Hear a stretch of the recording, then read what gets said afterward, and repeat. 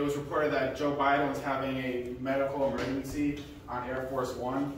This is from a news organization called Liveman, and one of the more reliable news sources, AP News, reported that this was completely false, and Joe Biden did not have a medical emergency on Air Force One.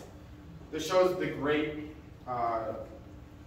tool that random news organizations can use to spread lies. And when you see that article from Liveman and you don't fact check it or use other sources, you might just believe that it's true. An example, or the dangers of this disinformation include the erosion of trust. You see that you're not going to trust many news organizations anymore after seeing that and not fact checking it. And as I showed on the previous graph, the polarization of not trusting in the media is extremely growing. Republicans are extremely down, and Democrats believe it just a little bit more, but both are extremely down. So misinformation, this example is from Fox News, and just by looking at it, you might not think there's anything wrong with it. There's actually a typo in the graph. So that 75% from Michigan is actually 47%. They had a typo and broadcast that live. So accidental, yes, but it can still create a big gap in misinformation. And if that just spread around, it shows it's a drastic change for the presidential race. So we're going to talk a little bit, Nicole's going to talk a little bit about the importance of polling and how important polling can be. Okay, so why are we talking about polling? Why does polling matter? It matters because I have my thoughts, my opinions on who I'm going to elect, what my favorite policy positions are, but what I think doesn't matter in the broader context of the entire country. So I care about what the whole country believes on certain issues, the approval ratings for which presidential candidate, or certain specific topics like maybe abortion or gun control or crime. And so it forces us all out of our bubbles to look at empirical science and see how that is different from what we believe. But can we even trust the polls? Like you see Minnesota, Pennsylvania, Wisconsin, those numbers weren't typos, but how can we trust these statistics? At first, it's important to know how polls are made. So first, they get the population, they get a large group, then they get a smaller sample from that population, and then they analyze, they interpret, they decide, they figure out what the answers are that they get from that topic, or from that sample. And so first, there's the population. Get more specific about it. It's a complete group of people that pollsters, which are the polling organizations, that they get their data on. So this could range anywhere from all Americans, as small as just people in King County who are Asian over the age of 65. So it could be very specific, it could be very broad. But in the context of presidential elections, the population is usually all adults, registered voters, and likely voters. And so likely voters, it's not black and white, like if someone is an adult or child, if someone's registered or not registered. If someone's a likely voter, that's different in many different polling organizations. Like for Gallup, as an example, they go through a screening process to figure out who's a likely voter out of all these other people. So some of the questions they would ask involve asking if on a scale of 1 to 10, how likely you are to vote. If you voted in the past, if you know where to go cast your ballot. So questions like that to siphon out the registered voters, the all adults, to get a more accurate group that's more similar to the actual results. So there's also CNN and Pew Research Center. They have their own different methods. And as you can see here, this is data from 2014 midterm polls for both of them. So the CNN, they got their likely voters from a poll on registered voters, and they found 58% of likely voters from that big group of registered voters. But Pew Research Center, they found 75%, which is a far greater number. So the different rules, the different types of screening processes are very different between different polling organizations. No matter how trustworthy or untrustworthy they are, they're just different. and it gets different accuracies in actual results of what the polls are and what the polls show. So what news organizations, just like imagine if you had that 58%, you had that 75%, if they were able to show what likely voter actually means, if they actually showed how a registered voter or how all adults might deviate from what the actual results are. And so after you determine who that population is, then you capture the sample. Like you dip into the population, you take out a small chunk of people, and that's supposed to reflect on the entire population. That small sample, what the data you get from that is supposed to tell you what that whole population says. So about 1/4 of the polls are conducted through cold calling, which, yeah, it's the people who call you and you pick it up, you see it's like a random number, or maybe it's spam, and then you hang it up and just put it back in your pocket. That's most people now. Back in 1997, like 1/3 of people actually picked it up and answered the survey, but now it's only 6%. So I'm curious. Does anyone here like pick up the phone and cold call, or to the cold calling, answering the surveys? You raise your hand. Oh, you do? Oh, nice, nice. Well, so if you're the only person, then you represent this whole room of people. Congratulations. Yeah. And can I just mention that I get 3 a day?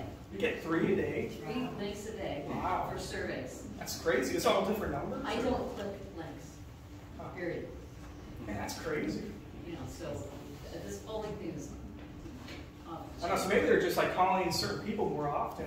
So maybe that makes it even worse of a polling method or sample method. It's more distorted than yeah. So yeah, that's what I'm saying. This is very distorted because it only represents like 6% of people. But then there's other methods, like what Pew Research does, is they do what's called online random polls, and the response rate they get from their method is 90%, which is so much greater than 6%. It's so much more representative of the entire population is what their sample is. So what news organizations, what they could do is be more truthful on what sampling methods were used. If it was online random polls, if it was cold calling, like put that right next to those big percentages you saw from the TV screens, those big percentages. Get more into the details of what those sampling methods were, and maybe how accurate those are compared to others. If it's the best method, if it's the worst method. And then finally, we interpret and analyze the data, or you take the data from that sample and you read it and you analyze it, you figure out what it means, you figure out what answers we can take away from it. So going back to this poll, it's between Biden and Trump in last May. And we're going to go off of like Arizona. Biden has 42%, Trump has 49%. But let's just say if this poll was taken on the same day as the election, they just did an election right there, and Biden gets 46%, or let's say Biden actually doesn't get 42%, but gets 38%. Like, can we say the poll's wrong? Do people walk away from this poll and see the election results? And are they allowed to say, would the pollsters say it's wrong? And the answer is surprisingly no, even if it's very far from like the actual 42%, because of a thing called the margin of error. And as you see, like very small down here, there's a plus or minus 4.2% right by Arizona.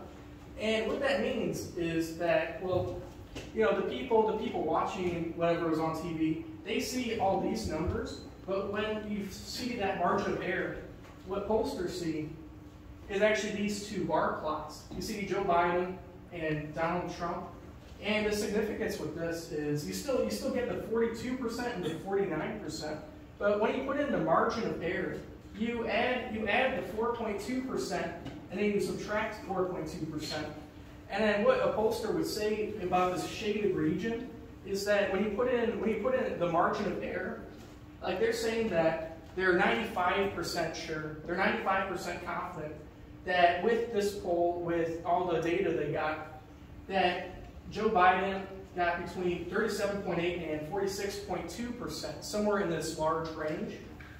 And so theoretically, as you can see, like if you, in the shaded region, right, as Donald Trump goes down, and Biden goes up, there's a little bit of an overlap right here. So it could still fall within the 95% confidence. It could still fall within both margins of errors and still have Biden win 46 to 45%. And which is very different from what we saw back here, where it seemed like Trump had a 7% lead. It seemed like he was basically guaranteed to win, or at least that's what it seems like on here. So that's an issue, though, because if news organizations are leading people to believe that this poll basically guarantees Trump a victory, even though polls aren't necessarily saying that, even though by the pollsters' rules, Biden still has a perfectly good chance right here. Like there needs to be more transparency. We need to see, like in news, there's a need for more bar plots like this than something a bit more simple, something a bit more in your face, big numbers that might catch people on a bit faster, but just isn't as true as this would be. So coming away from this, like, should we trust polling at all? I think it's important to remember that it's still polling's like the best thing we have. It's not 100% perfect. Even with that last example, there's still a 5% chance that it goes above or below that huge range. But like I said, it's the best thing we've got. The real problem, though, is the news organizations that take data, that take sampling and polls, and take that 95% truth that these polls actually have, and when they claim it's 100% truth, or that it's this objective thing that we all have to look at and see as objective fact. Like in reality, news organizations get further and further from the truth, because even that's a lie. And it can even get to the point where we're just completely false. We take polls completely out of context. We use the worst methods of sampling. We use the worst population. We just take all adults, whether or not they're actually voting, and we could just completely lie and just be completely false. But the way we can get around that is by being transparent, by being honest. When news tells people what the polls say, they also have to tell what the polls mean. And it's not always going to make everyone happy. It's not always going to make people feel better about the news, but it's honest. And if news organizations strive to be more honest, and yeah, they strive to tell the truth. And that's at least what a good news organization would be. So we got one more slide, sorry. So here's some things that we could do as an organization. We could educate the public on critically evaluating information sources and distinguishing between credible and unreliable information. We can encourage people to do their own research on information, teach them how to distinguish credible sources from less credible sources, and we could even tell them to look at multiple sources, get some different viewpoints, let them come to their own conclusions. And I'm going to bring this back to Dawson, and he's got something exciting to show you guys. So thank you, Cole. One of the big projects that me and Cole have been working on all summer is called ACE Media. And at CAC, this is how we're going to help try to combat mis- and disinformation. So ACE Media is going to come out later this summer into early fall. Why did we choose ACE Media? First of all, the pillars of CAC are advocacy, community empowerment, and education. And we are going to use those pillars as pillars of ACE Media as well and build upon them. So I'm going to read ACE Media's mission statement here for you. Our mission extends beyond merely reporting news. We aim to advocate for and empower our community. Starting with our comprehensive news reporting, we strive to engage, educate, and inform the public. Through our dedicated efforts, we seek to create a community that is well equipped to make knowledgeable decisions and take meaningful action. So we are going to try to do the hard work for you and report factual, correct news by doing our own research and finding factual reporting. So some of the principles ACE Media is going to be built upon is accuracy and fairness. We want to commit to the highest standards of journalism integrity, report all sides of a story accurately and fairly without misinforming or disinforming the public. We also want to be fully transparent where we get our information from and accountable to the sources that we use. This is something that some news organizations don't really take that seriously, and I think needs to be brought back for sure. Another one is diversity, equity, and inclusion. We want to represent all voices in the community and tell a wide variety of different stories to represent the entire community that we serve. And we want to, like Jack was saying, CAC's core values of truth, trust, free expression, and full engagement. We want to use those on ACE Media to fully broaden our horizon and report on factual, correct news stories.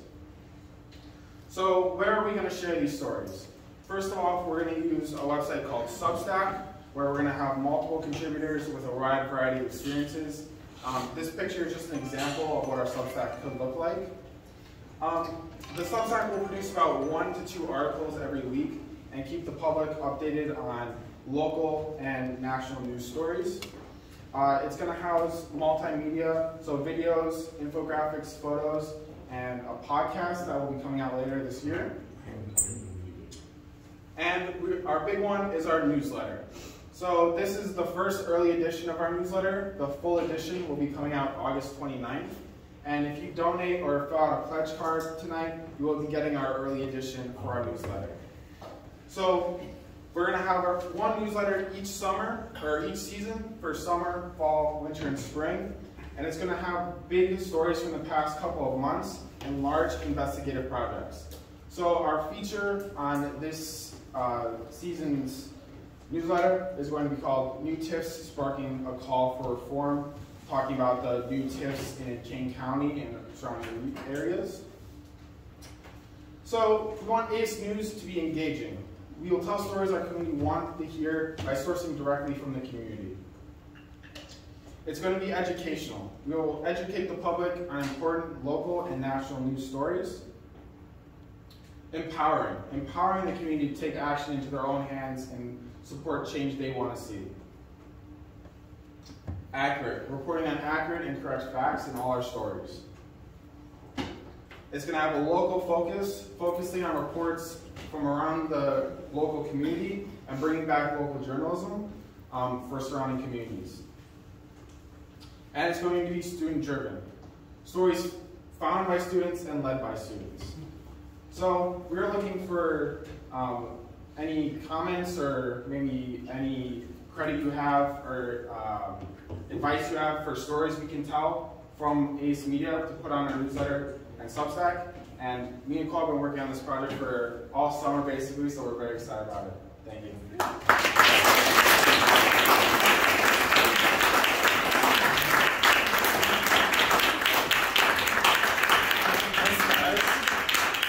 Did you do a good job? So, one thing I'd just like to add is any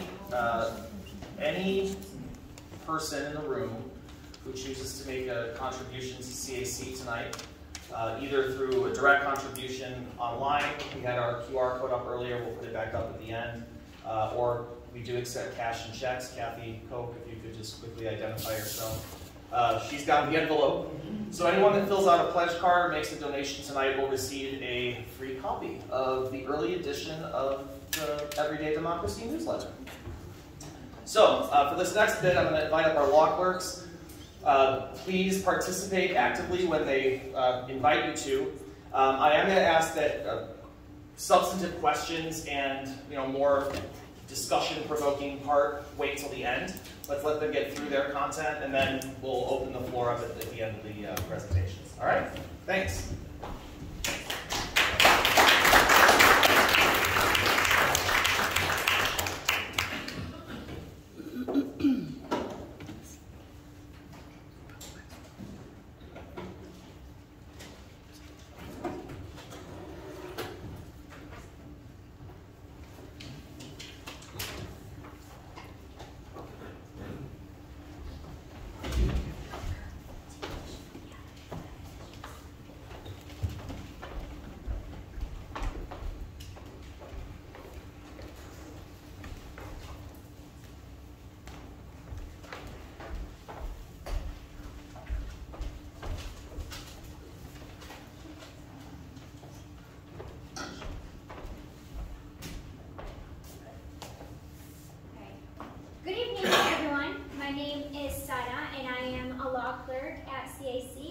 third-year law school student at UIC. I originally joined CAC this summer, and the reason why I was very compelled to join CAC is because they do a lot of community lawyering and some constitutional issues there, which is an area of law that I'm interested in the future. I worked on several projects during this summer, some big projects including TIF reform with Emily. I worked on the free expression First Amendment project, which you're going to see in the presentation shortly. I also worked on a couple of citizen projects, including assisting with FOIA requests or answering questions about them, signatures for petitions and referendums, helping get the correct format for them. And yeah, this is Emily, my colleague. I'll leave her to introduce herself. Hi everyone, I'm Emily. I am a second-year law student, so I'm 1 year behind Sarah. I'm at Loyola University. I have been at CAC since February, and I've gotten to work on a lot of different projects, some of them with you in here tonight, which is great. And also got to work on TIF, which I presented last week on that, and some of you were there for that. Free expression, which I'm excited to share with you today. And yeah, thanks for being here. All right, so today we will discuss one of the most cherished aspects of our Constitution, the cornerstone of democracy, which is free speech or free expression, and it's guaranteed by the First Amendment. So we will begin our presentation by talking about landmark cases in the Supreme Court that established the definition of free speech, defined protected speech versus unprotected speech, set boundaries between what speech constitutes protection and what not, set precedents. Then we will go to recent Supreme Court cases that followed these precedents or established newer precedents. After that, we will have an interactive component where we will provide you with scenarios and ask you to answer them based on the information we provided you. We ask everyone to engage, to keep the discussion fun and lively. And after that, I will pass it over to Emily, who will talk about the vulnerable groups that get left behind with the current free speech laws. And she'll also talk about potential free speech approaches. We invite you to join the discussion and share your thoughts.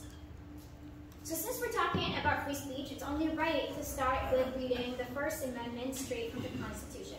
So let's read it together. Congress shall make no law restricting of religion or prohibiting the free exercise thereof or abridging the freedom of speech or the press or the right of the people to peacefully assemble and petition the government for redress of grievances. Thank you everyone for reading it with me. Starting with landmark, sorry. Okay. So we're gonna start with landmark cases from the Supreme Court. So the First Amendment has plenty of Supreme Court cases that establish where it is today. However, we picked a few that are related to the material that we're going to be discussing today. So one of the cases that we picked out is Chaplinsky versus New Hampshire. This case defined what fighting words mean. So in this case, the defendant, Chaplinsky, was distributing literature and decided to call a state marshal a racketeer and a fascist. He was convicted for offensive public speech. He challenged his conviction, saying that it's infringing and violating his First Amendment. The Supreme Court upheld his conviction, stating that him calling a state marshal a racketeer and a fascist is in fact fighting words because it was directed towards that state marshal. Therefore, it was not protected speech. So his conviction was upheld. The second case is Sinker versus Des Moines, which is a case that established where students' freedom of speech lies, particularly in public school. So in this case, what essentially happened is that the students wanted to wear black armbands to school to protest the Vietnam War, and they did. When the school principal found about it, she threatened to suspend them. However, the student disregarded that threat to suspend and still wore the armband, so the principal suspended them. The parents brought a suit on behalf of the minors, saying that this suspension was unconstitutional and violated their free speech and First Amendment. The court agreed. The Supreme Court stated that students are not expected to lose their constitutional right of free speech at the gates of the school or as soon as they get to the school. And the school is not expected to restrict speech unless it substantially and materially infringes on the education process of another student. This case drew the line of where speech can be restricted when it infringes on another student's educational process. A popular case that many of you might know because it established a well-known standard is the Brandenburg versus Ohio case, which established the standard of clear and present danger test. So in this case, Clarence Brandenburg, who was a KKK leader, at a rally made some remarks and said that the government is suppressing white Caucasians, so Caucasian race. And he was convicted under Ohio law, which made it illegal to advocate crime and violence. Brandenburg didn't like that. He challenged the law, and he said that it's violating his freedom of speech. Guess what? The Supreme Court agreed with him and said that, in fact, that law is violating his freedom of speech. Why? Because it established a standard from this case saying that the state can only restrict speech if it incites imminent lawless action and is likely to produce such action. Finally, the last landmark case that we'll be discussing today is R.A.B. versus City of St. Paul. This is a case about a juvenile who thought it would be a fun idea maybe to burn a cross on a black family's lawn, and as a result was arrested for using hate symbols because he violated an ordinance that prohibited that. The Supreme Court ruled, surprisingly, that that ordinance did violate, in fact, his First Amendment, and his hate speech was protected because hate speech based on race, color, creed, or religion, or gender were unconstitutional, and it protected such speech. So going over the rules and outcome of each of these cases that we discussed, starting with Chaplinsky. So the rule was speech must be intended or directed at a person to constitute a fighting word. Chaplinsky in this case directed the speech to State Marshal, and he intended it towards him. Therefore, it fell under the fighting words concept, and it was unprotected speech. The outcome was that the outcome is that it was upheld a state law restricting offensive speech. Calling a state official fascist and a racketeer does not constitute protected speech. The second case, Tinker versus Des Moines, the rule states that there must be material and substantial destruction of the education process or speech infringes on the rights of another for the government or for the school to regulate activity. Which is exactly what happened here. Wearing an armband by the students did not substantially disrupt or infringe on the educational right of any other student, which means that their activity was within their confines of protected speech and the First Amendment, so the suspension was unconstitutional, and they were allowed to wear the armband to school. The court ruled that the outcome is that the court ruled that the wearing an armband was not disruptive, and the First Amendment protected the students. The other case, which is Brandenburg versus Ohio, the rule that is established from it is that the First Amendment allows states to restrict speech advocating force or law breaking only if it aims to incite imminent illegal action and is likely to do so. Focus on incite imminent illegal action because that is the core of this rule, that if an action incites this action, it incites illegal action, that's when it falls under unprotected speech. As long as it's not, as long as it's just plain speech, then it's not inciting, no matter how unpleasant it is. What Brandenburg in this case says exactly, if you look at the bottom here, it says, in his speech, he says, if our president, our Congress, our Supreme Court continues to suppress the white Caucasian race, it's possible that there might have to be some revengeance taken. It's just, according to the Brandenburg versus Ohio test, and according to the Supreme Court, this was just pure speech, did not incite any violence, and did not incite any legal action, therefore it was protected speech. And the outcome was that he had the right to say it.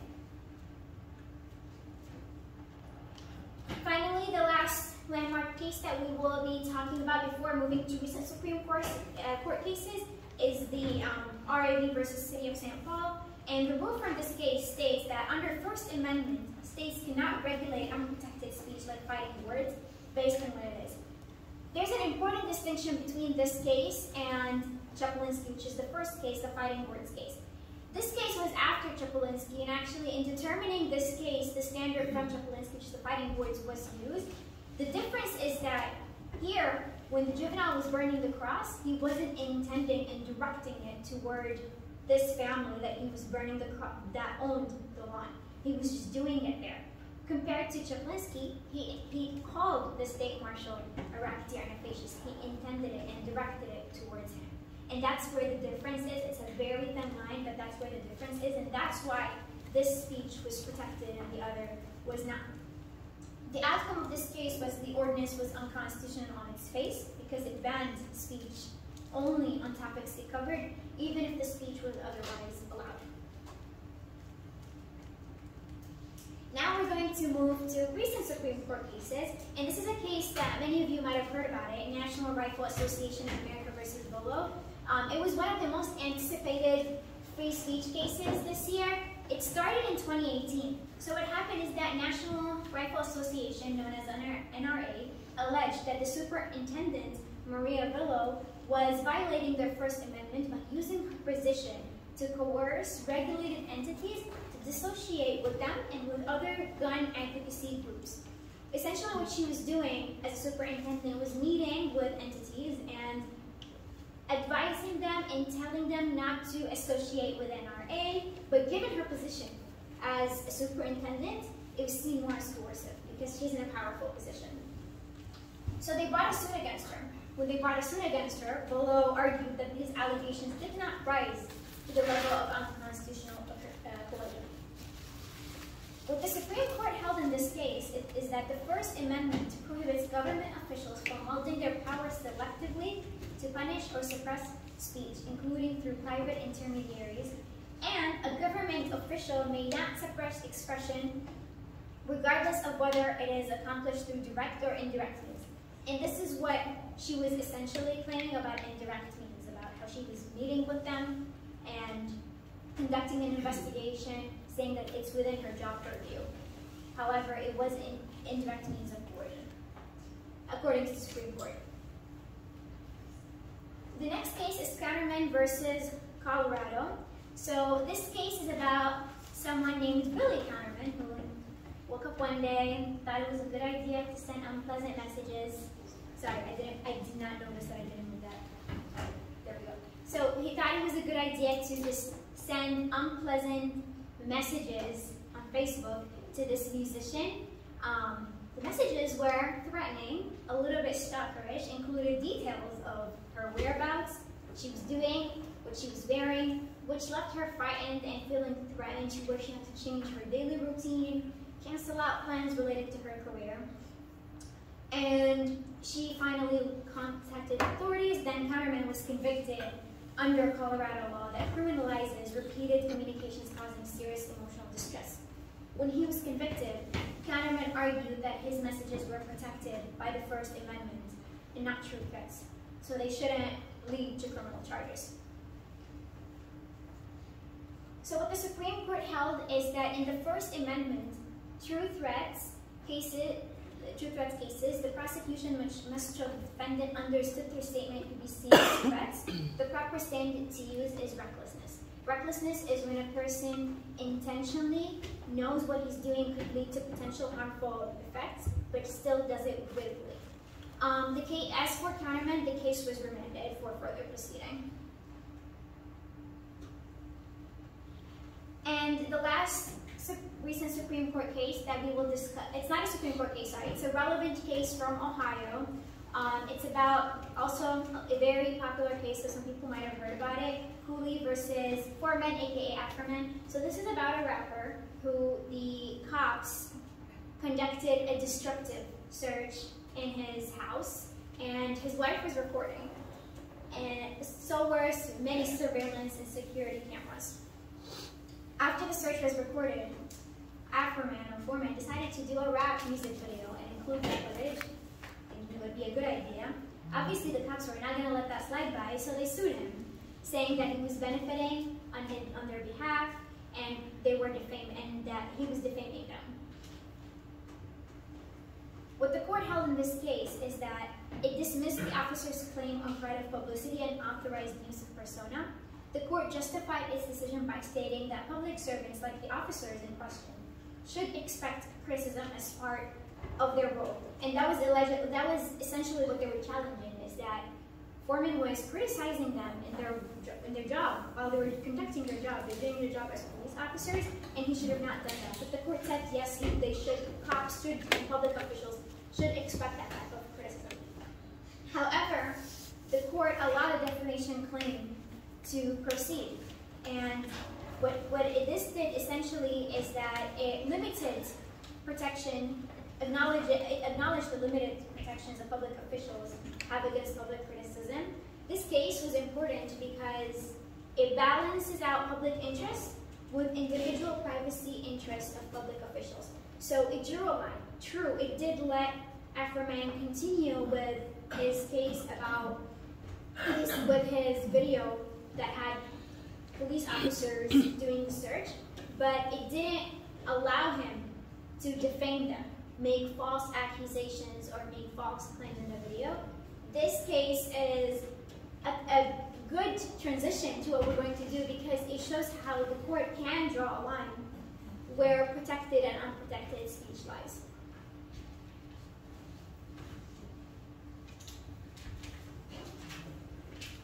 And now we have reached the part mostly anticipated in this presentation, which is where we're going to provide you with scenarios.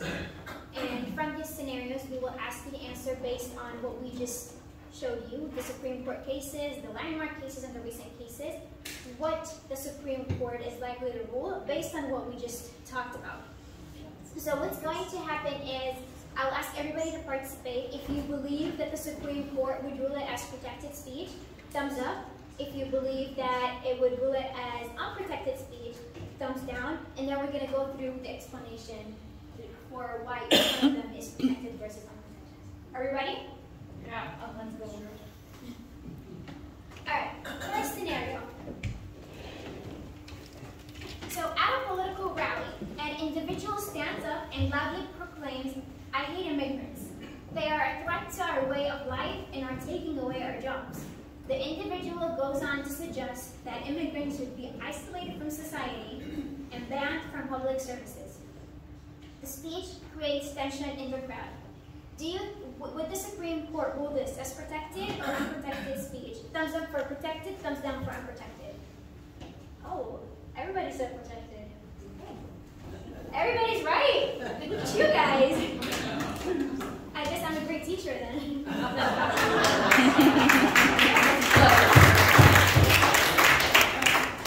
Okay, so the court would likely consider this protected speech, going back to the case that we discussed earlier, Brandenburg versus Ohio, which protects speech unless it incites imminent lawless action.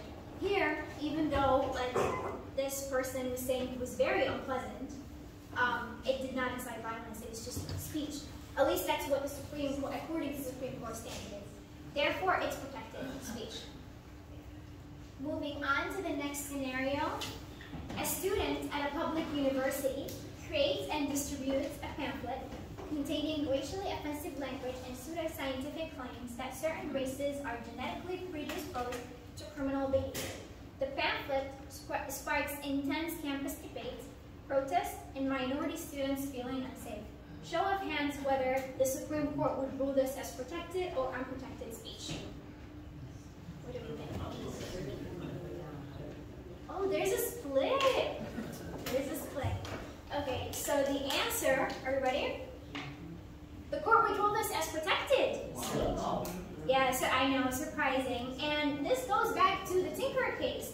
Very similar scenario to what happened in Tinker. So in Tinker, which basically allows regulations of speech that cause substantial disruption, according to Tinker's standard, this is not seen as substantial disruption.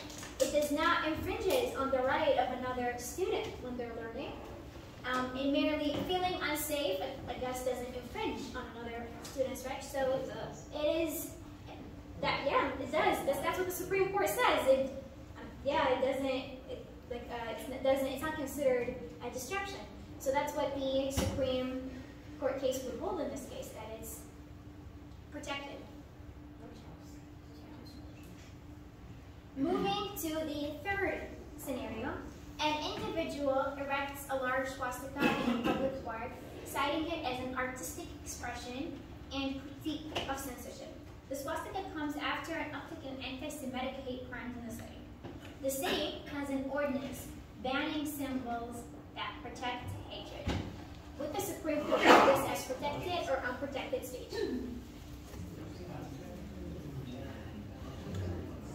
I see most people are saying unprotected. It's protected speech.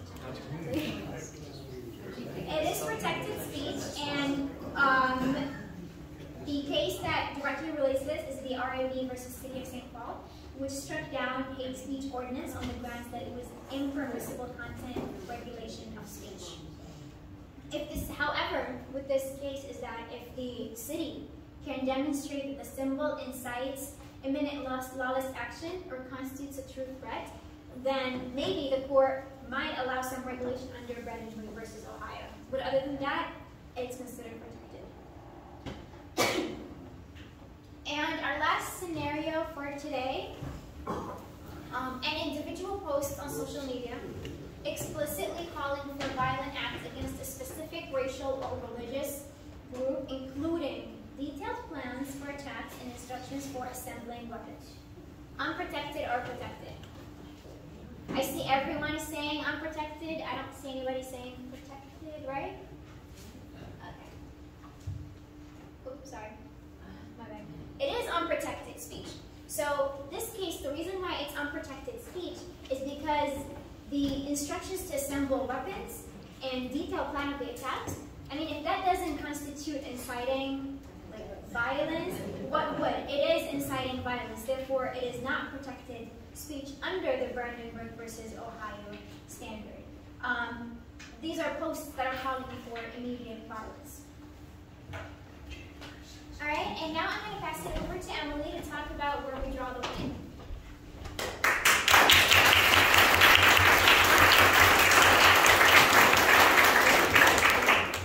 All right, so thank you, Sarah, for giving us an amazing foundation in current free speech law in the United States. Now we're going to ask the question of who gets left behind with current U.S. law.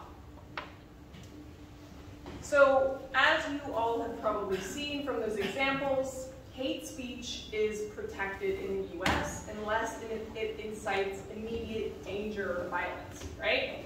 So who gets left behind? Vulnerable groups who suffer from hate speech and hate crimes at significant rates. But before we get into that, let's first define what hate speech and hate crimes mean, okay? So the U.S. actually does not have a hate speech definition, so I'm going to use the UN definition.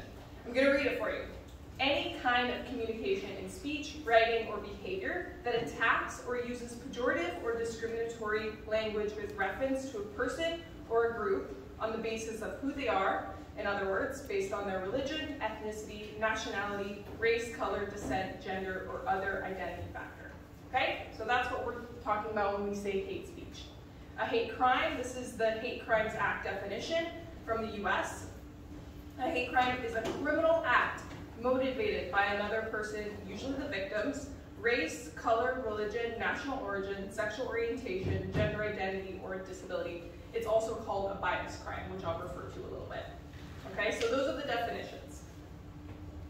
Now, hate speech in itself is harmful.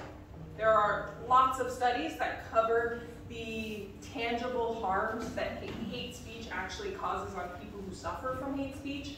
But I want to highlight a few specific studies that have shown that harm. So the first one is Pluta. It's from 2023, so it's quite recent. They actually looked at neurocognitive functions and found that hate speech poses a threat to any harmonious human interactions and everyday compassion. So they actually looked at people's brain and found that when they were exposed to hate speech, they were less empathetic and compassionate, okay? Even if the hate speech wasn't directed towards them. So it affects us all. Whippich and Bilich from 2022 found that exposure to hate speech predicted PTSD and depression symptoms, a very direct harm. The third is Vasily from 2016. They found that homophobic epithets, which are essentially slurs, fostered dehumanization and avoidance of gay people. Another clear harm. Mullen and Smith from 2004 found that suicide rates among ethnic immigrant groups could be predicted by the hate speech directed towards those ethnic immigrant groups. So they could actually predict the suicide rates based on how much hate speech that ethnic immigrant group suffered from. So hate speech poses a real harm to the people who have to suffer from it, okay? But hate speech also is a precursor for hate crime. We've seen this historically. For example, the Holocaust did not start with gas chambers, but with hate speech against minorities. This is coming from the UN. They have a whole report on this. But the Nazi Party came to power in 1933. But the industrialized mass killing of Jewish people didn't begin until 1941. So what happened in the meantime? Well, they laid the groundwork for the Holocaust. So between 1933 and 1941, the Nazi Party produced media that disseminated hate speech, anti-Semitic and racist stereotypes, and disinformation and lies. So they normalized atrocity crimes through hate speech. Now let's look a bit closer to home in the US and more recent. Maybe some of you have heard about Dylan Roof, who killed 9 African-American congregants at a South Carolina church in 2015. The Washington Post reported that he was a self-radicalized, self-professed white supremacist. Officials found a manifesto online belonging to Roof that was filled with racist characterizations of black people and others. Should we have done something before this atrocity took place? That's the question we're asking today. And hate speech, or hate crimes, are on the rise in the US. So this is from the FBI hate crime data. So that's collected from 14,631 law enforcement agencies. That's out of 1,800. So essentially 81% of our law enforcement agencies report their hate crime statistics to the FBI for this. And that covers about 91% of the US population. Okay, so that's what's covering in this data here. And we can see from 2021 to 2022, there was almost 1,000 more hate crime incidents. So in 2021, we had 10,875 incidents of hate crime in the US.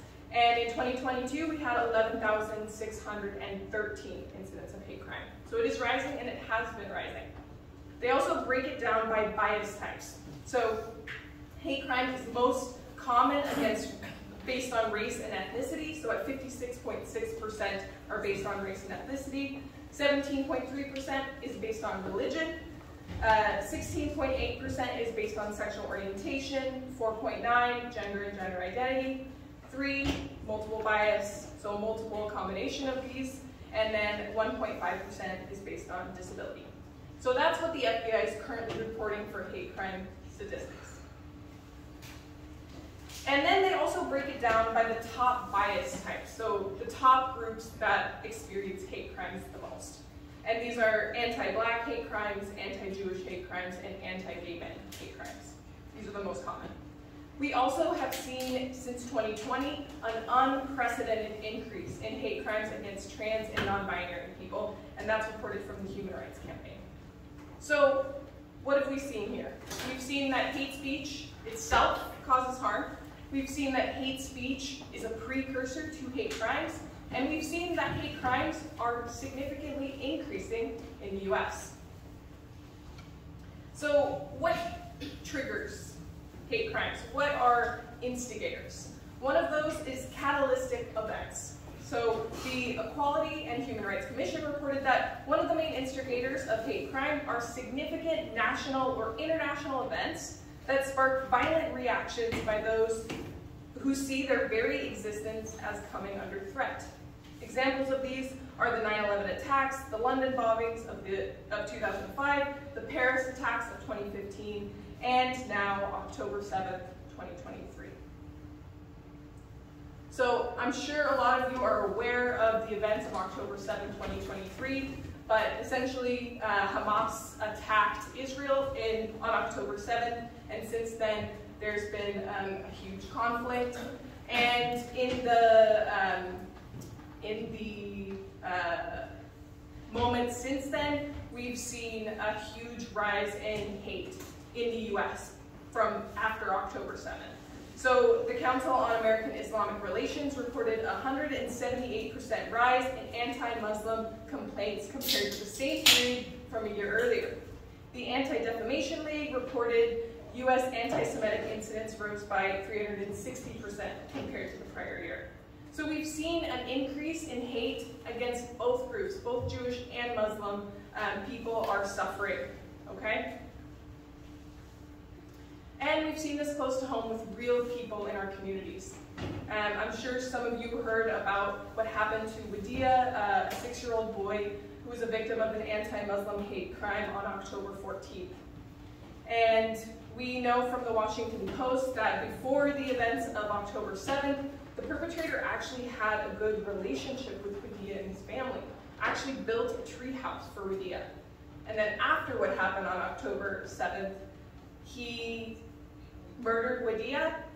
Before he perpetrated the murder, he told Wadia's mom that he was angry at her for what was going on with Israel. And then he stabbed Wadia, and he stabbed his mom. Also, there have been attacks of Jewish people as well. There was a Jewish man attacked in Chicago after a screening of the documentary about the Hamas attack, according to ABC Chicago. So hate is affecting our community. It's affecting real people. So where should we draw the line? That's the question we're asking. If our goal is to foster a society of freedom and tolerance, we need to strike a balance between freedom of expression and freedom from discrimination and hate. So what does that look like? Does our current system already strike the proper balance? Maybe you think so. That's totally fair. But some of you, especially after those scenarios that Sarah went through with us, might be asking maybe we should be taking a different approach. So we do have an example of a different approach. So the Rabat threshold test comes from the UN, and they essentially had a group of people come together and create the perfect kind of balancing test, and by perfect I mean as perfect as you can get with these things. And they created a balancing test that can kind of weigh between these two things. Okay? So what would that mean? We would essentially move from the imminent danger true threat test that Sarah has made you all experts on.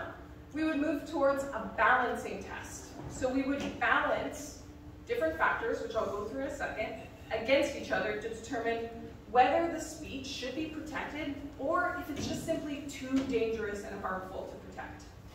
Okay, so let's go through some of the factors from the Rabat standard. The first factor is context. Everything has context, just like Kamala Harris told us with her coconut tree, right? So social and political context is important to determine its danger to the target group, right? If we're in a community where there has been a significant increase in crimes against a certain group, and then there's speech against that group, that's going to land completely different than if someone is speaking out of hand with no background, no context related to it, right?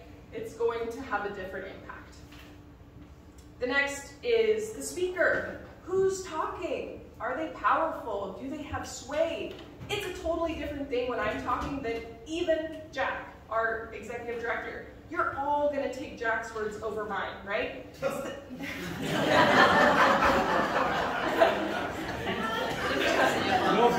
Maybe not, I don't know. My parents are in the room. Maybe not Jack, maybe. The sway of Trump versus Kamala is going to have a totally different thing than if Carter, my husband, were to get up and tell you the same thing, right? Totally different. The speaker matters. The intent. is exactly how it sounds. What was the intention of the speaker? Why did they say what they said? It's important to consider. The content and form. The more provocative the language is, such as using known slurs, the more likely the speech can incite retaliation, incite violence, right? What is said also matters. The extent of its dissemination. Right now I'm talking to a group of people, right? This is a higher level of dissemination than if I was to say the same things in the comfort of my own home, right? The more people we're talking to, the more people that hear the speech or see the speech matters. And finally, the likelihood of harm. This is somewhat similar to the Brandenburg test. It's a little different though because we're thinking about harm rather than lawless action. I think the Rabat standard does a good job of describing this. This is the reasonable probability that the speech would succeed in inciting actual action against the target group. Okay? So those are our factors. Let's apply them. We're going to do 3 of the scenarios that Sarah went through, and we're going to apply these factors. So I'm going to read it again. At a political rally, an individual stands up loudly and proclaims, "I hate immigrants. They are a threat to our way of life and are taking away our jobs." The individual then goes on to suggest that immigrants should be isolated from society and banned from public services. The speech creates a palpable tension in the crowd. So instead of applying the US standard, we're going to apply to the Rabat factors right now. First, context. Well, we don't know that much context in this fact pattern, but what is the climate of the rally? Is this with a group of people that believe similarly and might take action when hearing these words? Or is it out of nowhere and no one cares what this person's saying, right? That's probably not the case because it creates palpable tension, but we have to consider these things. And has there been an increase in violence in this area that this is happening in? The speaker, who was this individual? We don't know from these facts, but if this speaker had a lot of influence, a lot of power, a lot of people that took what they said for reality, then that might be different than if Joe Schmo says the same thing in a rally, right? So who says it would matter here? We don't know. The intent. Did the speaker intend for violence or harm to immigrants? Well, here they don't specifically say that they want violence to happen, but they do suggest that immigrants should be isolated from society and banned from public services. I think we can all agree that they intend harm, right? That would be a real harm to immigrants. So we can say that for sure with this fact pattern. The content. Here, there's no slurs used, but I think we can also agree that this is extremely provocative language to suggest that immigrants should be isolated from our society and banned from public services. This is definitely provocative language that definitely could incite some retaliation, right? The extent. Well, we know this is at a rally. People have heard. We know this. And we also know that it's created palpable tension in the crowd. So there is a high level of dissemination with this one. So that would definitely play a role when we're balancing these factors. And last, the likelihood of harm. While there's no calls to harm or violence in this case, remember we have to think of harm a bit more broadly. I mean, look at the harm, all the data that suggests that these kind of words have real harm to people. And this is quite a statement. We've already been through that, to isolate from society, ban from public services. I think it's safe to say that this would cause some people some harm. So this is the first scenario. This might be how a court would balance these factors if we were to use these factors as our law. Let's look at scenario 2 a little bit quicker. So a student at a public university creates and distributes a pamphlet containing racially offensive language and pseudoscientific claims that certain races are genetically predisposed to criminal behavior. The pamphlet sparks intense campus debates, protests, and minority students are feeling unsafe. Okay, again, content and form. What is the climate of the university? Has there been an increase in violence against minority students? This is the context that we would need to know to determine this. The speaker here, we know it's a student. Students tend to not have that much power and sway, but you never know. Maybe the student is head of an organization and actually a lot of people listen to them. We don't know in this case, but likely the speaker doesn't have as much power as somebody who is in a position of power, like administrative or something. The intention. Did the speaker intend for violence or harm to minorities? Here, while they don't call to harm, they don't call to violence, but we can say that there is harm when you say racially offensive language, when we say there's pseudoscientific claims, genetically predisposed to criminal behavior. We can safely assume that the intention here was to cause some form of harm towards minorities in this case. The content. Here again, no slurs were used necessarily, but this is very provocative and very demeaning language, as I think we all can agree. The extent. Here, the distribution was throughout the university, and it clearly had an effect on the university, so it had a high level of dissemination, which would play a role. And lastly, the likelihood of harm. Again, there's no calls for violence or harm here, but I think we can all agree that these kind of claims, these kind of words would have a real harm on people if we're thinking about harm in the way that we went through with those studies that we showed you. Okay, last but not least, the third scenario, an individual erects a large swastika in a public park, citing it as an artistic expression and a critique of censorship. The swastika comes after an uptick in anti-Semitic hate crimes in the city, and the city has an ordinance banning symbols that promote hatred. So, again, the context here, there's a clear climate of violence in the city, creating a more dangerous environment for something like a swastika to be put up. We know that there's been anti-Semitic hate crimes, so these kind of symbols would incite a lot more of a reaction than if there hadn't been anti-Semitic hate crimes already. The speaker, we don't know who this individual was. They put up a symbol, so they're not speaking necessarily, like literally, but it would matter. Were they someone with power and sway? Do people know who the person that posted it was? We don't know, but it would play a role. The intent. Did the speaker intend for violence or harm to Jewish people? I think here we can all agree that a swastika, with all of the context that a swastika holds, they were likely intending some sort of harm, if not violence, towards Jewish people, especially when we take into account the context of when this is taking place. The content, again, we've been through this. This is very provocative imagery, a lot of history, definitely would play a role here. The extent, this is erected in a public place for all to see. High levels of dissemination, a lot of people are seeing it. And the likelihood of harm. So no calls to harm or violence again, but with the current context of violence and the provocativeness of the imagery, it could be more likely here. Okay, so we went through some scenarios. We've applied the factors. Hopefully we now have a good idea of how the US would handle these type of scenarios and how a different approach, a balancing test, might handle them. So now we're asking the question is, what do you think? Does the US's current system already strike the right balance? Maybe you think so. That's fair.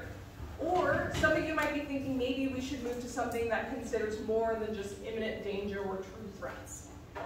Or are there other ways to adapt? This is an open question. Take it over. Oh, you don't want that.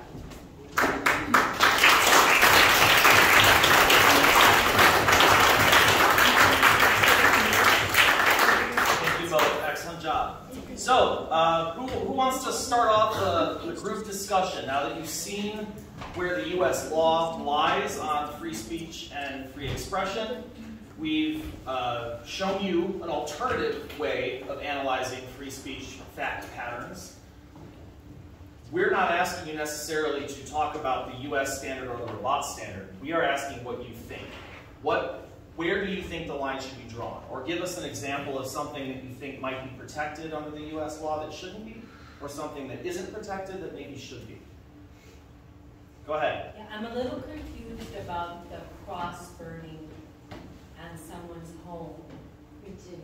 Was that, because I think it was this, so if somebody, puts a cross on my neighbor, I think it is for the neighbor, not for me.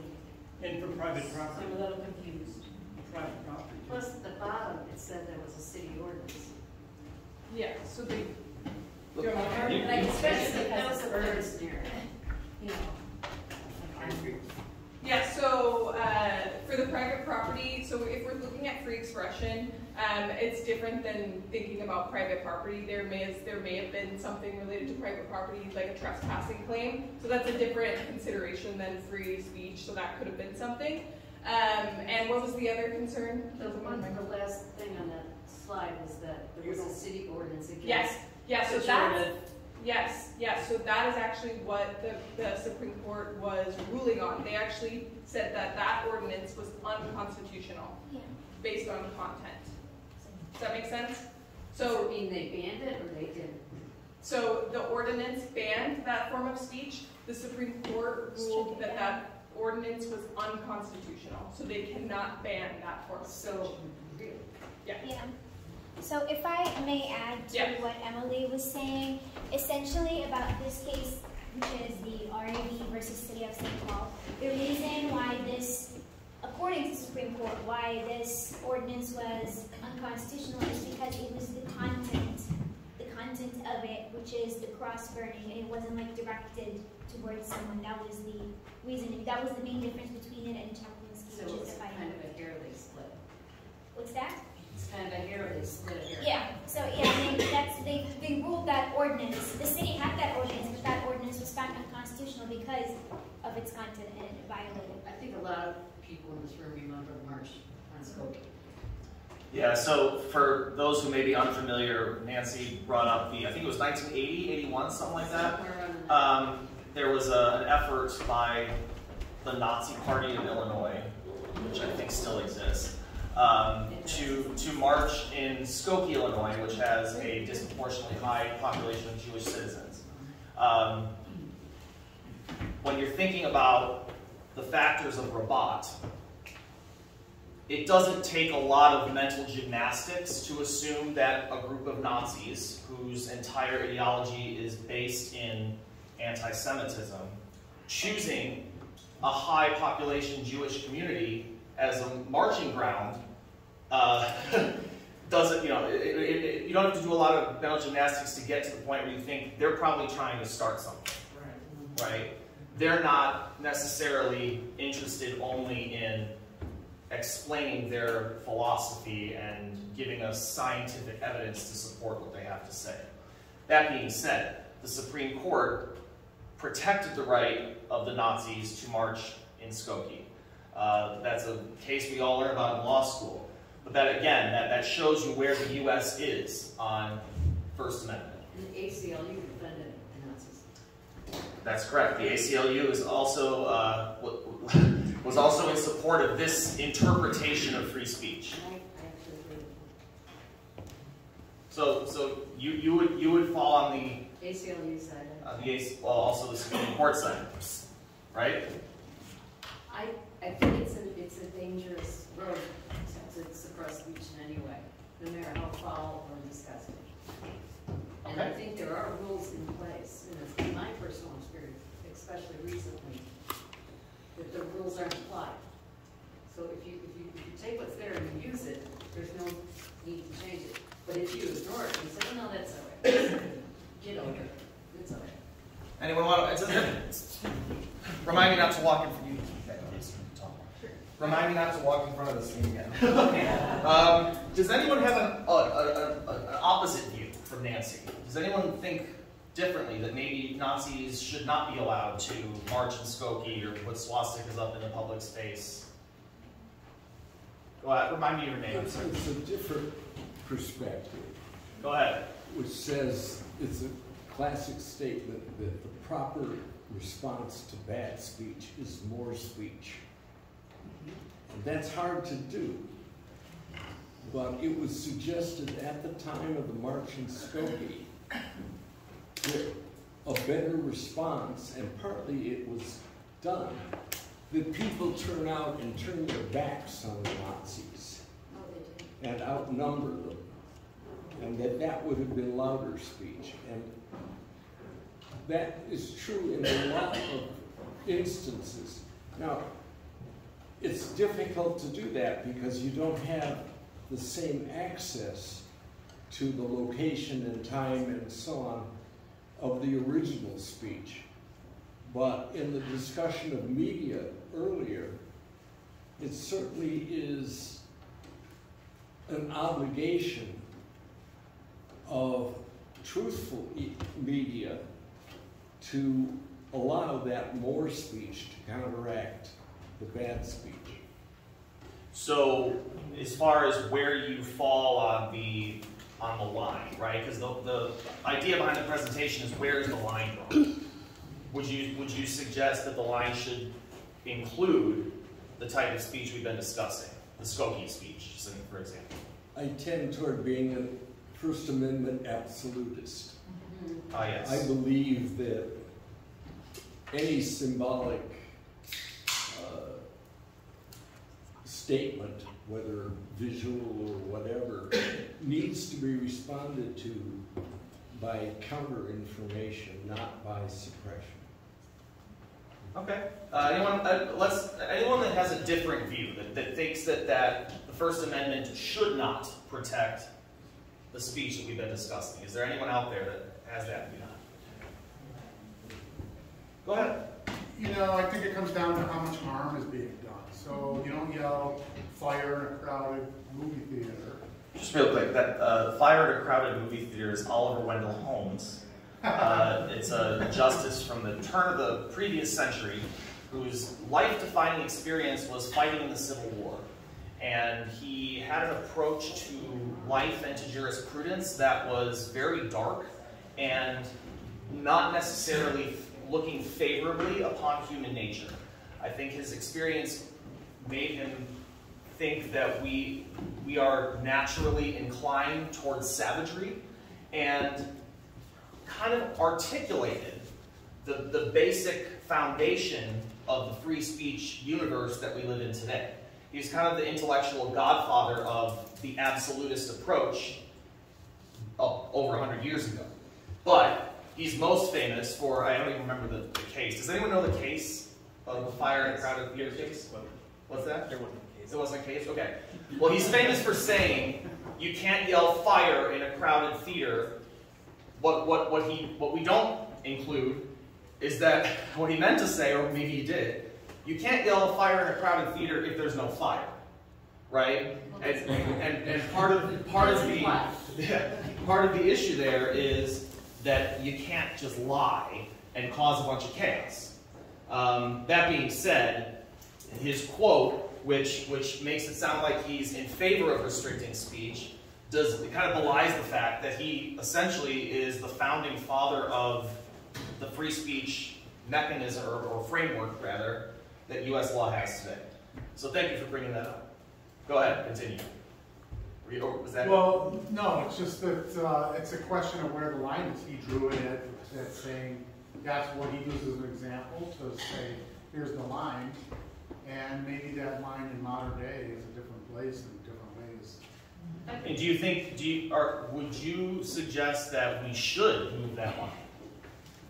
Yeah, I think there's a lot of real bad harm being done because of disinformation and misinformation, as well as hate speech.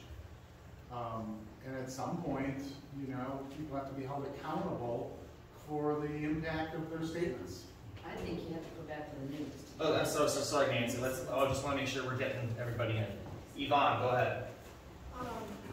I've had a lot of experience with all of this stuff. I was in the riots in 1968 in Washington, D.C. And of course it was during the Vietnam War, and the way the troops were treated when they came back to town was absolutely horrible.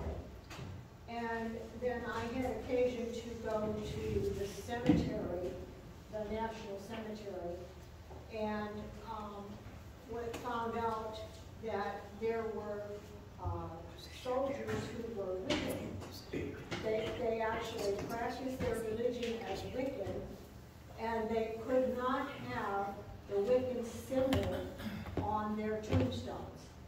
So, you know, I've seen too much of speech being restricted and too much speech.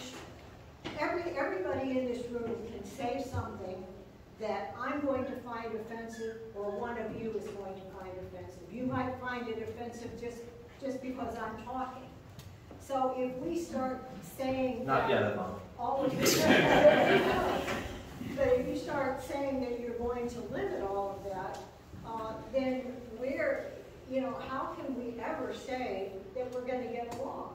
Because, you know, all the blonde jokes, I can't tell you how many blonde jokes I've heard, and how many Polish jokes, and how many Italian jokes. You just did 3 on me. Yeah, well, there you go.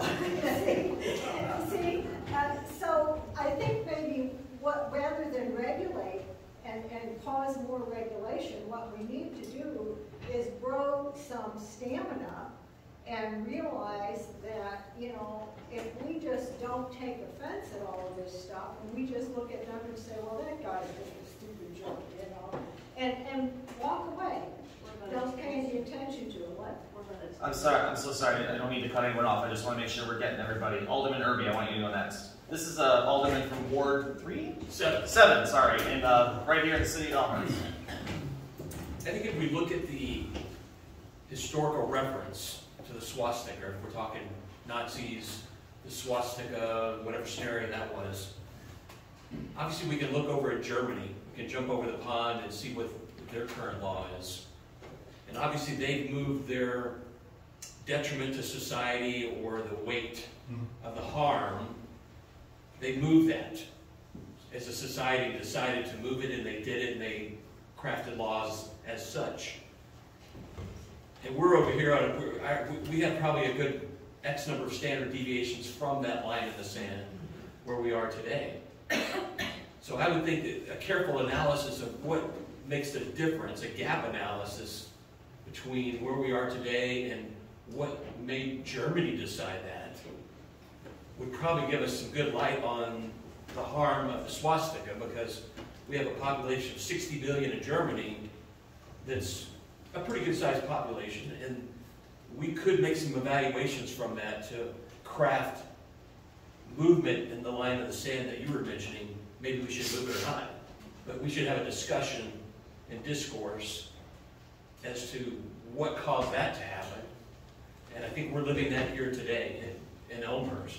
I don't know if you guys realize it, but we've had swastikas show up in the last year, prevalent, and repeated efforts that are happening right here within a quarter mile or less, showing up on things, and it's causing people to get nervous, afraid.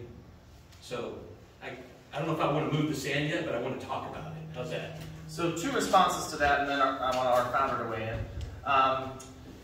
One, thank you for bringing up the comparative part, because if we were all going to sit here and in this room decide as a group, we get to set the line, we get to draw the line, and we have to come to a consensus on what First Amendment law should protect or shouldn't, it would be a waste of our time if we did not look at what other nations, other people, other communities across the world are doing.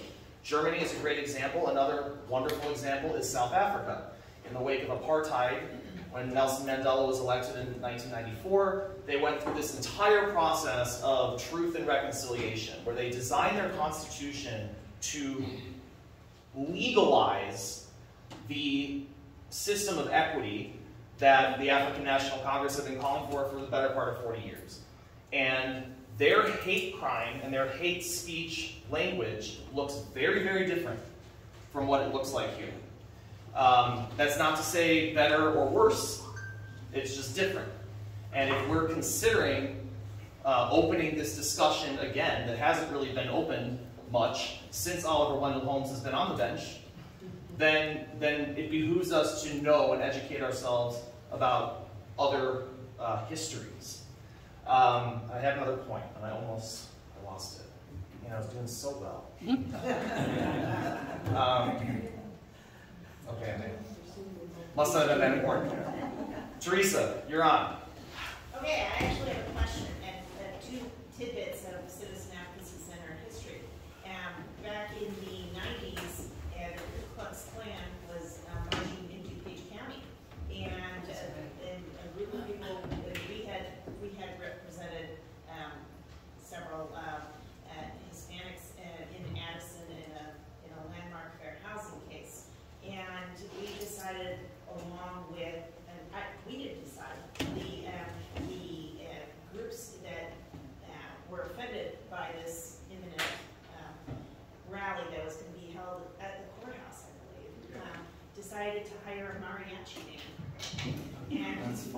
and have their festival of music or right after the KKK spoke.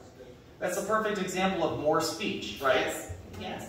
And I also think that, and I have a question for the interns too, but I think, if I'm not mistaken, we invited Mary Beth Tinker, the plaintiff in Tinker versus Des Moines, who spoke to the center and community, the communities. I want to say about 15 years ago, but my memory is hazy. That's very cool. And I think what I remember about that case, and I'm not sure, but I think she lost in the first 2 rounds of court, and at the district court level and the circuit court, or the appellate court level. And so it was only that because they persevered in their belief that it was students' rights to be able to keep their constitutional rights within the schoolhouse gates that they won. Because a lot of people give up, especially when they're frowned upon by so many. Question to the interns, and maybe this is a bit unfair to the college ones, but everybody might have an opinion on this. Is there a way we could work out some of the penchant for, first of all, a historical lots of precedent on absolutism and free speech? And it's not absolute. There's lots of cases where it's not. And say, okay, you're really adamant about saying your hateful speech, but you should know it does cause harm. Can we have a situation where if you believe that for every harm there should be some sort of redress in the law, could you address the harm in a different way through tort rather than through constitutional speech? That's for the law students. And you have Emily, Sarah? Yes, yeah, Emily. Yeah, there actually is a movement towards that, and there are arguments made for free speech cases, if they know they're not going to necessarily be successful on the Supreme Court level versus for criminal, then maybe they should pursue tort and potentially get damages. Do you want to have anything to add? No, explain what tort is. Tort. Yeah, see, remember, I gave them the warning. I said, this is not a lawyer thing, y'all. This is regular people. We can't do the law thing. The funny thing is, I've only been in law school for a year, and I went to orientation not knowing what a tort is, and I've already forgotten. I don't think any of us know what a tort is in orientation. A tort is just civil liability. So anyone can bring a tort claim if there's some sort of harm that you've suffered. Whereas criminal liability, that can only be brought by the police. The people, the state, exactly. So civil liability is how I can sue my husband for harming me in some way. That's the way to do that, and that's what we call tort liability. Yeah, I don't have anything different from what Emily said in terms of that. Something that is interesting about how you were asking whether you can sue as a tort. My tort professor used to teach con law, so he always tried to connect these two. So he actually constitutional law for constitutional. I'm so sorry, constitutional law. So he used to connect these two. So he proposed that concept a lot of times, and yeah, I mean, pretty much what Emily said is that a lot of people can try to sue for damages when their claim doesn't. So just to give some examples, it's like assault and battery is a tort, right? Negligence, intentional infliction of emotional distress, which is my personal favorite. Those are causes of action that you can sue to someone that you think caused those various harms to you. So what I think, Teresa, you're getting at is, what if we propose a body of law where you can actually make a claim against somebody else for damages inflicted based on hate and all But these you other have things. to prove actual harm. And I hurt my feelings isn't necessarily going to be actual harm. So you could have 100 people with hurt feelings and you're not going to get anywhere because you're not going to be able to prove that anyone was actually emotional distress. But when there are studies. Yeah, exactly. The argument could be made that you could move and you could consider there being real harm by hate speech, for example, and you could draw the line to PTSD, to depression, to suicidal thoughts, to things that are real tangible harms. But again, you'd still run into similar issues because people can claim that. And that's why it goes back to IIED, I guess, too, but. That's yeah. intentional infliction of emotional distress. Yeah. So one quick point, and then we'll do conclusory thoughts, and then we'll enjoy each other's company for the rest of the evening. So what we're living in now is a world where two major things have changed from the Oliver Wendell Holmes period until now. One is we know about mental health. We didn't know about that 100 years ago. We didn't know about that 50 years ago. We didn't have diagnoses of actual mental health conditions. Not only do we have that information now, but we know from the studies that Emily took us through that mental health is health. Harm to one's mental health is harm. That was not part of the analysis before. Harm, I mean, you remember from Brandenburg, it's like likely to incite violence. That means unless it's a direct expression of a likelihood to incite violence, there's no harm. We're now living in a world where we understand harm better. So that's part of why we're having this discussion is, are we going to rethink this? The other thing that's changed is the diversity of the population. So you have a much wider array of groups that are vulnerable and susceptible to hate than we did in this country 50 years ago, 100 years ago. So we have to keep in mind, back to our Vice President's quote, we all didn't just fall out of a coconut tree. We are here in the context of that which came before us. And we're in the context of what's going on around us. So it is worth considering that maybe the standards we had 50 years ago, or 100 years ago, aren't necessarily the standards we should have now. That's all. We're only asking you to consider. So, does anyone else have some final thoughts? Ideally someone who hasn't spoken yet. Would you tell me your name? Jean. Jean, go ahead. Well, I started I'm not a lawyer, but I'm a member of the League of Women Voters. Oh, great. And, my favorite organization after CAC. I don't know if, well, first of all, I know here in Elmhurst, we conducted a candidate forum that was, we had protesters who came in, who, you know, at the courthouse. Right. So we unfortunately, we're not prepared for that. We have now learned that we generally have to have police presence if we want to have an in-person candidate forum, and we generally also are starting to do all of these things online so that we don't have instances like that, which is really sad. I know that, for instance, probably 15 years ago, we used to have a lot of presentations because we had done a study on sensible gun rights and gun control. And if we were to announce those meetings as public meetings, the NRA would infiltrate it and take over our meeting. So there's just little instances locally that I see that, you know, things that you're talking about, we have to deal with every day, and many of us are not accustomed to that.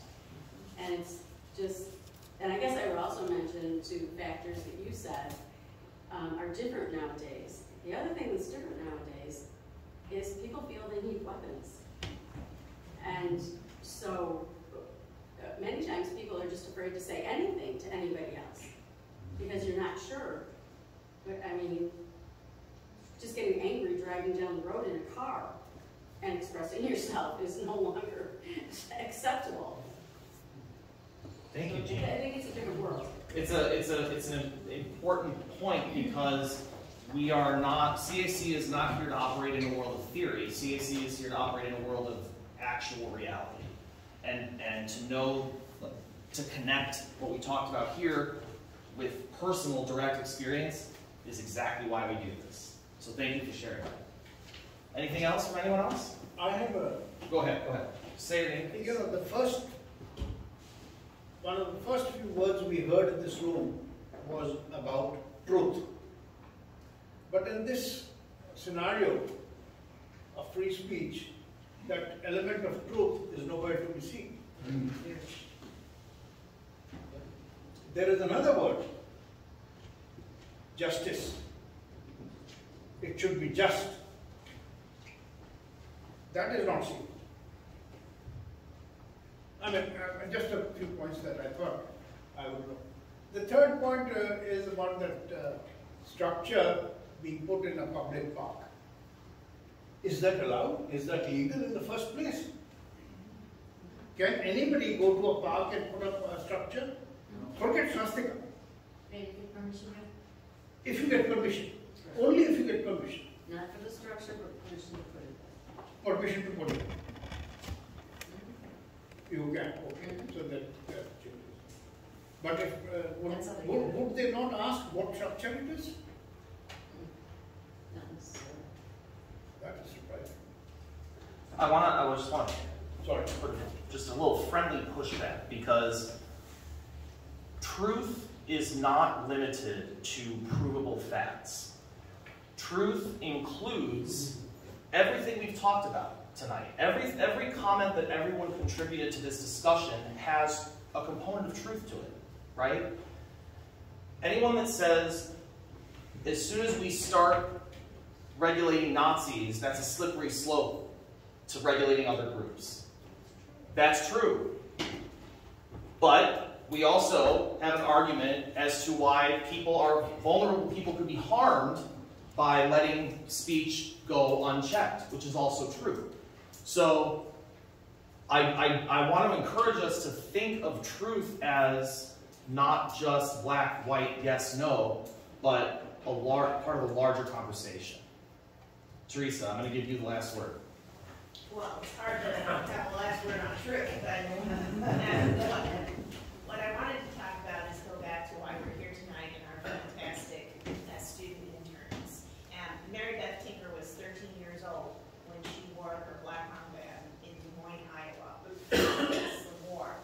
And oftentimes in the United States, it's students who make the change and do it somewhat fearlessly and not necessarily unified.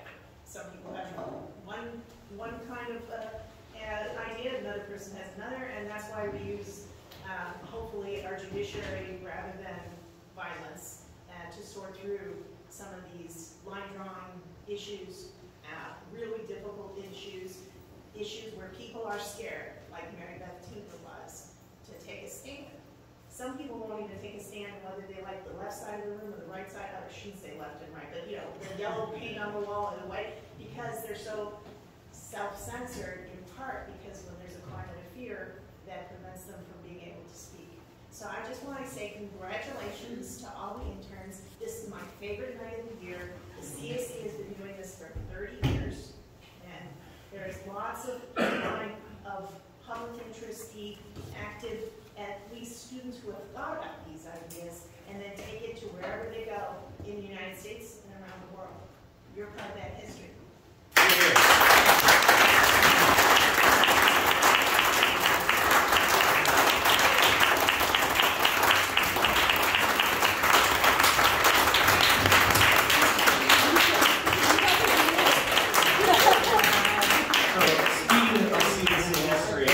One last thing, and then I promise we're done.